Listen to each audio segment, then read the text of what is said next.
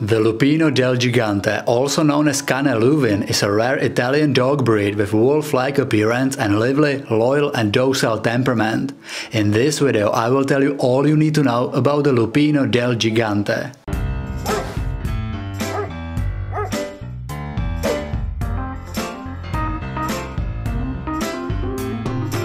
I would love to thank these Instagram profiles for letting me use their photos in this video. If you will like the Lupino del Gigante and you would love to see more of it, definitely check them out. Links are in description. The Lupino del Gigante is a breed with well-developed muscles, but which has quite athletic body with strong back and long legs, deep chest and well-sprung ribs. The average height of Luvin is between 48 to 62 centimeters, which is 19 to 24 inches, and weight is usually between 20 to 30 kilograms, which is 44 to 66 pounds. Females are naturally slightly smaller than males. This breed has a relatively small almond-shaped eyes that are typically in brown color, but they can also have blue eyes and they can show heterochromia, which means that each eye is in different color. The Lupino del Gigante can be found in two coat varieties, short and long-haired. Both coats are very dense. The short coat has rough texture and woolly undercoat. The long-haired variety can have normal or bearded face. The breed can be in any possible color or color combination, but the most common color is the classic wolf grey, on different shades of brown, reddish, copper, grey and black. The main utilization of Lupino del Gigante is working with livestock, and they were used for this purpose for a long time, which formed their personality. To be good herders and livestock protectors, the breed must be smart but also independent, quite lively, alert to its surroundings, loyal to the shepherd and determined to its work, and Lupino del Gigante is just like that.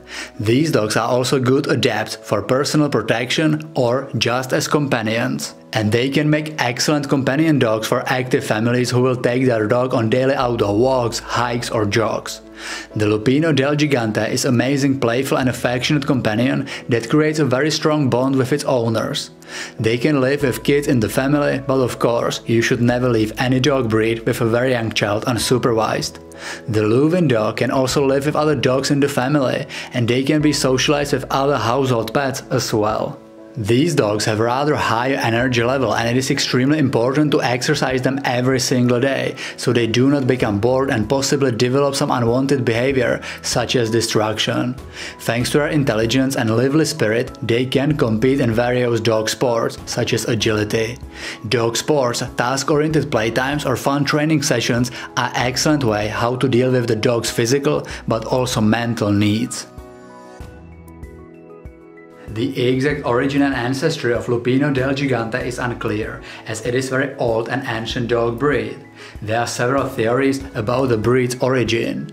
One says that it is direct descendant of a primitive lupoid that lived in Secchia Valley, Reggio Emilia.